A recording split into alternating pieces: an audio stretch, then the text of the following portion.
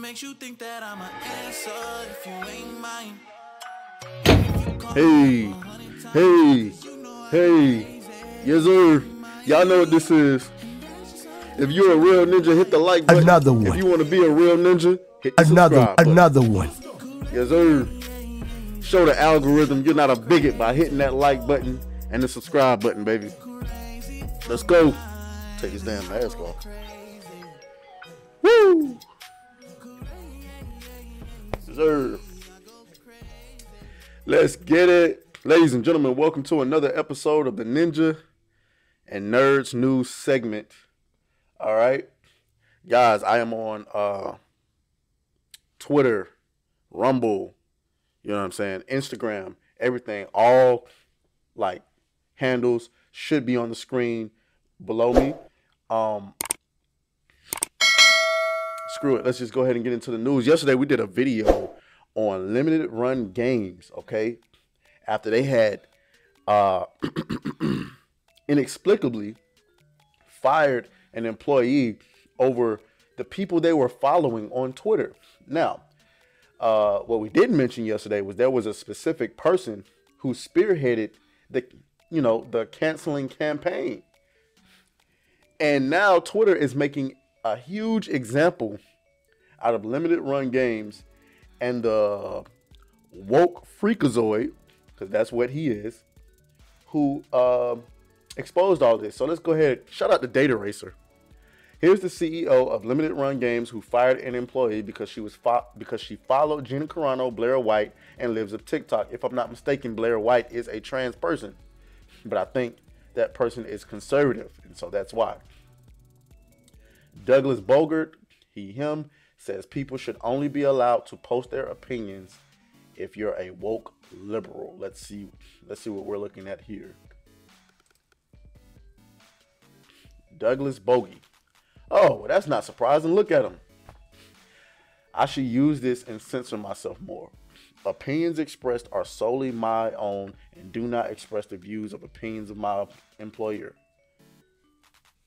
Gamers, telling companies with American citizens they aren't allowed to have opinions. Don't be that guy. We are undeterred in a commitment to stand up for reproductive choice and liberty. This person is blanked out. Shut the F up and make games. That's all anyone wants from you. I mean, that's facts. Sorry, I normally avoid this, but I'm sick to my stomach. Don't be racist. And Black Lives Matter. Hold on, y'all.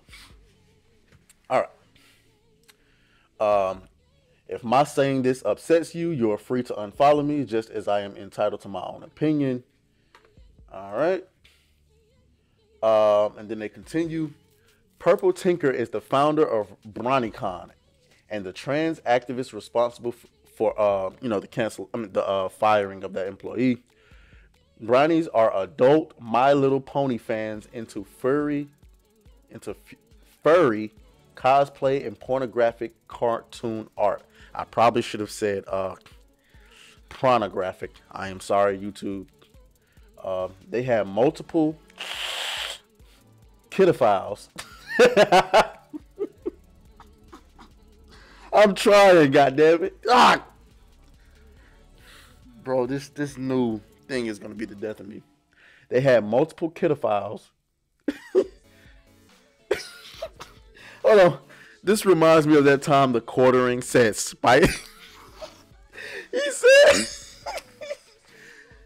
Jeremy from the quartering was in a video and he was reading something and he said the spicification of children.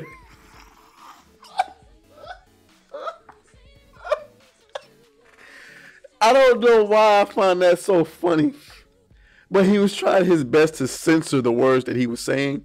And he said the spicification of children.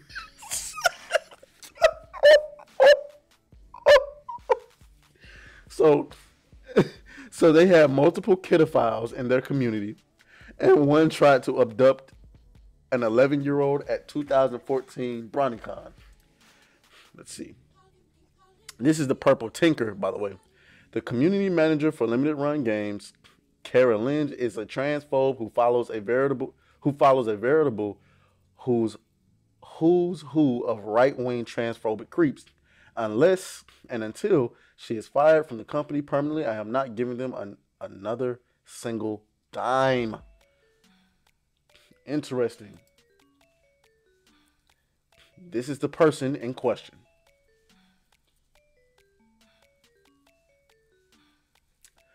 Come on, man.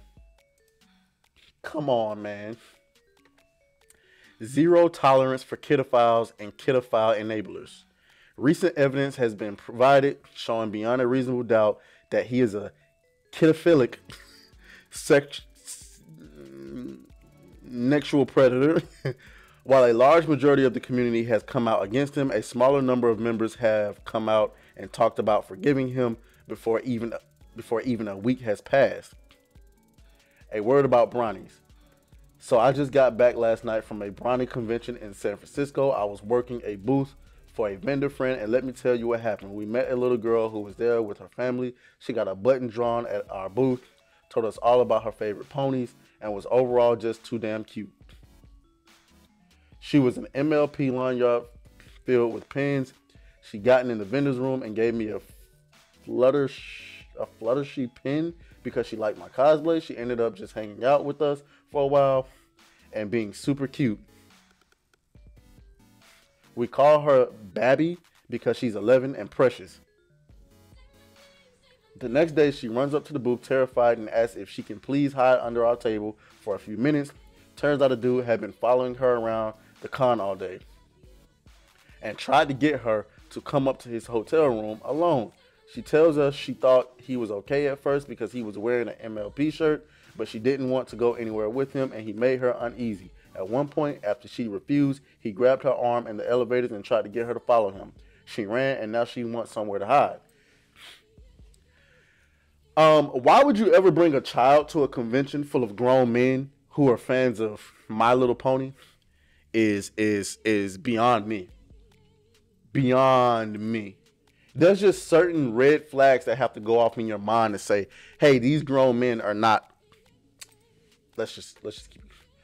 Purple Tinker stalked, doxed, and threatened to murder another Bronny for 2 years. She sent her stalking victim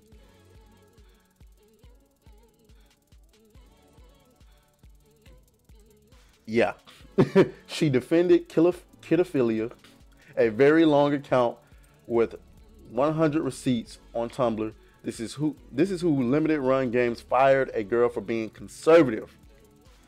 So I guess we are going to read all this. Okay, Purple Tinker is an abuser and a kidophile. Hey guys, so quick heads up, Purple Tinker is creepily obsessed with me, as you know, and she's now taken to claiming that my WorkSafe fan fictions from 3 years ago are now kidophilic prawn. She's literally doing to me what Bronny's did to Pinky Pony during DWM, someone who is supposedly her friend. She also linked me to kidophilic grape prawn involving Apple Bloom. I wish I was kidding on that last one. If you don't believe me, check out the post where the Ketos admits to it.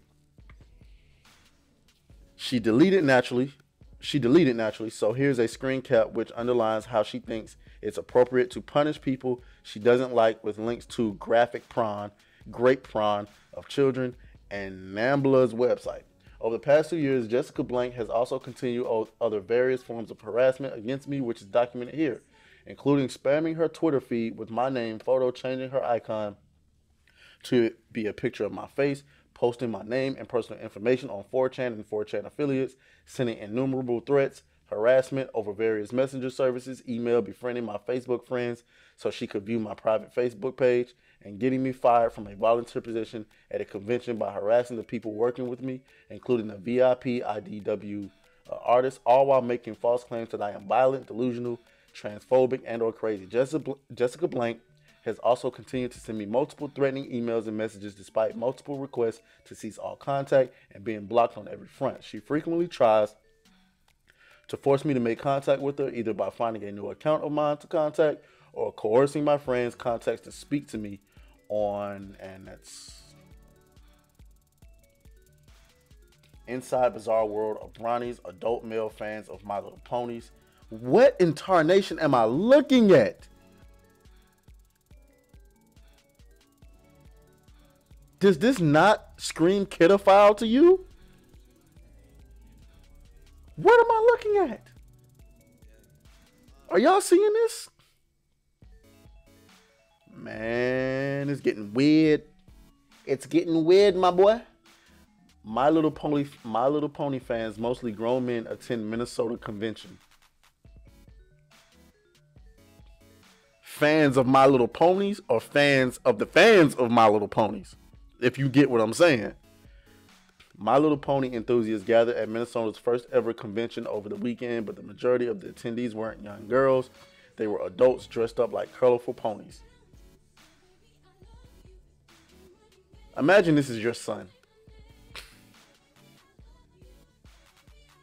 Imagine this is your son, bro. The brony fandom makes me uncomfortable. Sometimes features cartoon pony Vijanas. What in the world is going on, bro? Chris Chan is going to BronyCon. Like, are you serious? This is a grown man. Yikes.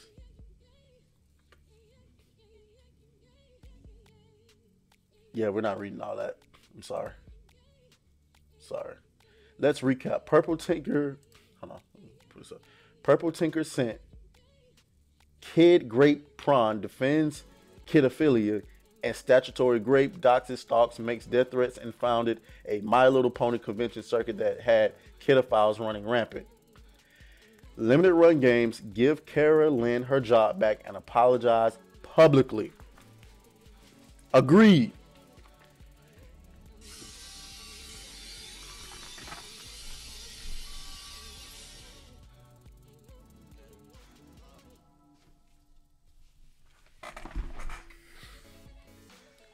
Agreed.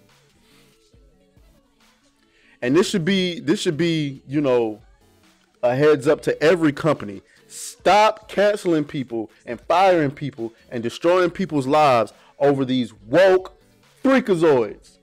It needs to stop. Because now you're stuck in an awkward position. You hire her back, you're going to look bad. You don't hire her back, you're going to look bad. You fired somebody for this Freak-A-Zoid? And congratulations. Now you got all of these people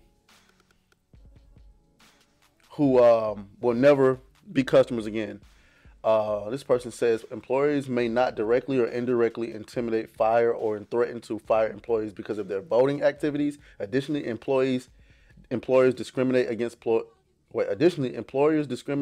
employees because of their use of lawful products, which can be broadly defined as things such as blogging software, Twitter, political signs, and other products used to speak. Wow.